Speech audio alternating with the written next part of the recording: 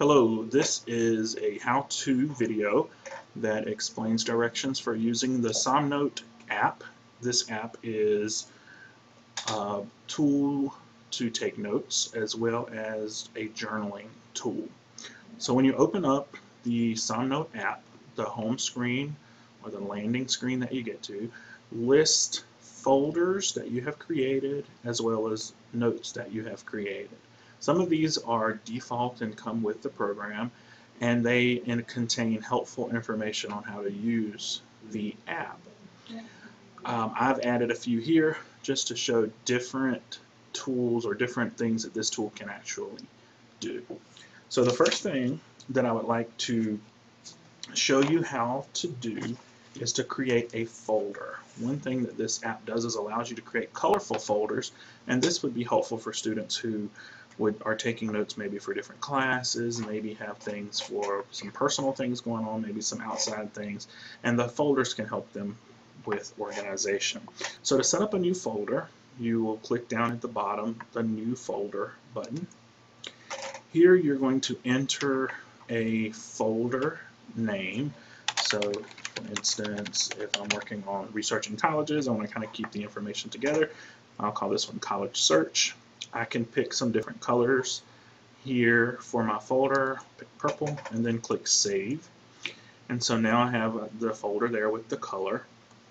I also can add messages to the folder simply by clicking on the folder. So if I clicked here, there are a couple ways to add a note to this folder. I can click the plus here, or I can click the plus here. Both of these will add a note to this folder. So I'm going to click that, and I am going to just put in a note of a message that maybe I received today.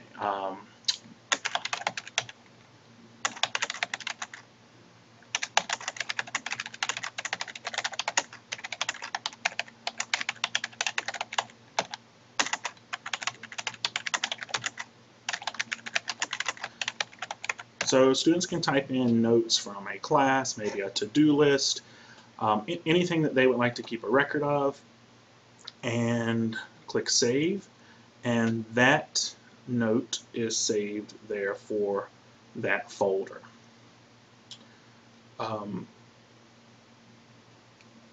Okay, to go back to our main page, you will simply use the back or left arrow function of your mobile device. Here I've put in a couple of folders that a typical high school student may be using. So in the English 3 folder, let's take a look at some notes that they took today. I can come into an existing note and edit if I want to add more notes to my original note. I can save that. I'm going to go back, and then I realize that I maybe have saved this in the wrong folder. So what I can do is click the scissors or the edit button that's at the bottom of the app, and when I do that, it allows me to click a button beside a different note, and then I can click the move function here, or the move, which is a picture of folders. When I click that, it's going to give me the option to move that note to any other folder. So let's pretend that this Civil War note should have actually gone to U.S. History. So I'll click U.S. History, click OK, and I'm done. So let's use our back button for that's on our mobile device, and that message is now in the U.S. History folder like it should be. Another interesting feature is if I wanted to go into my personal folder that I created, I can create somewhat of a journal simply by starting each message with the date. By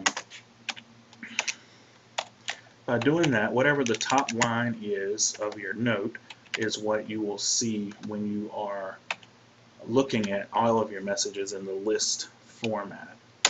So if I were to save that, you will see that I have things listed there by those dates. I also can put the time So this is a great journal feature, a great way to have students record, or anyone record information.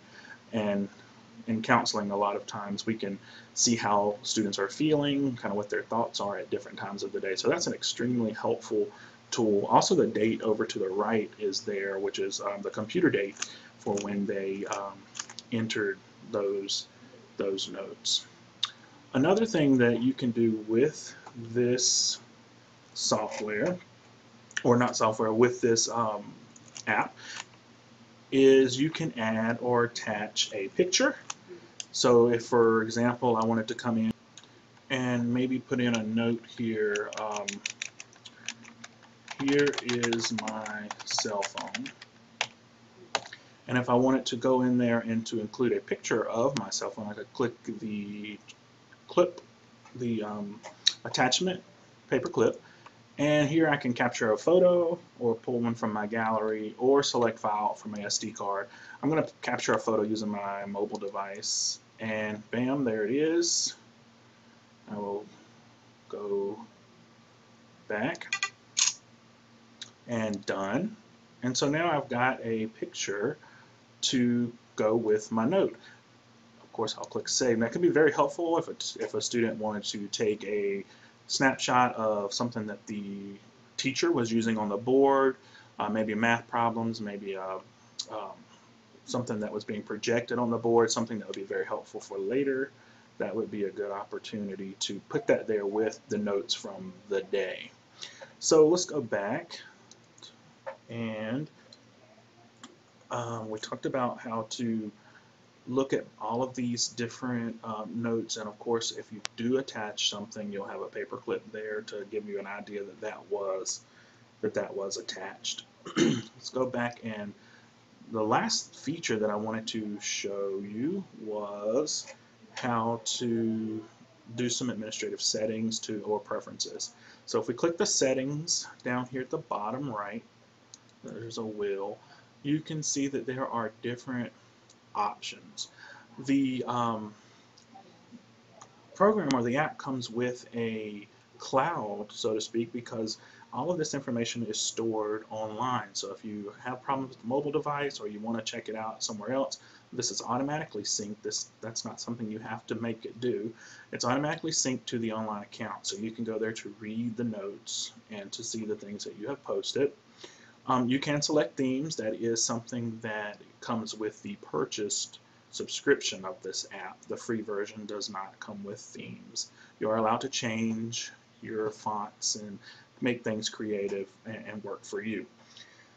The cool feature here that allows this program to be something I can use in counseling is that it does have a confidentiality lock or a pin lock built in. So I can click the pin lock, and I had already typed in a pin number as I was playing around with this, but when you come into the pin lock, it asks you, what do you want to be locked? So I may not care if English 3 is something out there, because I may share my English 3 folder with my friend.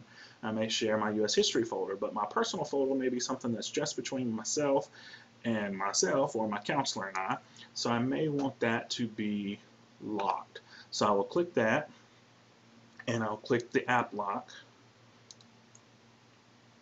and then I'm going to click OK up at the top right.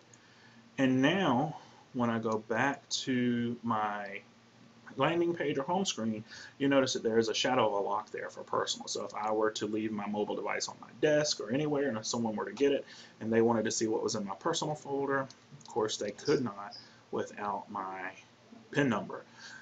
If you forget your PIN, this link takes you to the website for the app, which is again how you would check out all the information you have stored in the cloud. There you are allowed to reset your PIN number, which is a helpful tool. The app also has a search feature, which I think is very helpful, especially if this is something you've been using for a while.